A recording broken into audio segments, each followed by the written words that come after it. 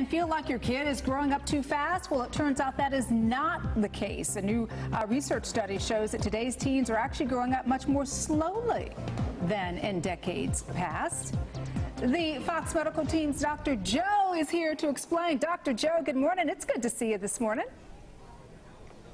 Good morning. Yeah, you know, this is going to be music to the ears of a lot of parents. So what has happened is, over the decades, starting in 1970, they have surveyed students, high school students and young college students, and they looked for trends. And what they've found recently is these kids are postponing what we would consider an adult activity. So what was that? Things like sex, dating, drinking alcohol, working for pay, going out without their parents, and also driving. So they looked at a lot of parameters. They said, well, maybe the driving was due to ride sharing, but they said, no, the decline occurred earlier than Uber and Lyft came on the market. They looked at other things like extracurricular activities, and could that be causing the change? And they said no, homework and extracurriculars have actually gone down. So overall, they do believe this trend is real, that these kids are postponing some of these seemingly adult types of activities for a later date.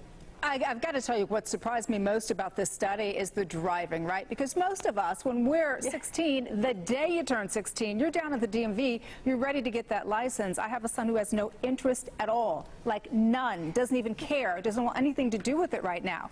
Was there anything in the study that surprised you? Yes, and in fact, they said that they looked at 8th graders back in 1990. They went out more than seniors in 2010. So they had a more active social life. So what is causing this issue? And one of the things that's new and different is the internet. They believe that it might be playing some sort of a role. They're not really sure what that role would be. And as for the driving, yeah, they looked at the graduated driver's licenses, because some states are doing that now, and they said that didn't even impact the driving. They just don't want to drive. They're just waiting. And why are they waiting? Some of the things that correlated were, you know, parents who had more of a college education, smaller families, less kids in that family.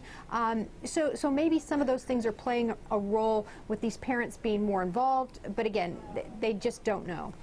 Dr. Joe, with just about 15 seconds or so left, do you have any recommendations in terms of what parents can do? Because for me, I've got 3 boys, and for me, it's not that I want them to stay little boys, right? I do want them to grow up, but at the same time, in the world we live in today, you do kind of want to shelter them a little bit. What are some recommendations?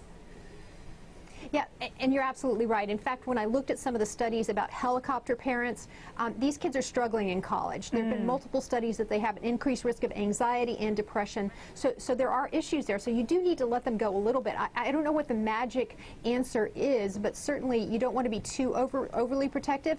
But I think the extracurriculars and the homework, that to me, you know, I hate seeing those decline, and I hate seeing those decline in exchange for internet use. So I think that screen time may really be a key here as to how much they interact on screen, and not in social environments. You know, that they're substituting the social interaction for the actual interaction with other peers. Dr. Joe, some great information. Thanks for joining us this morning. Thank you.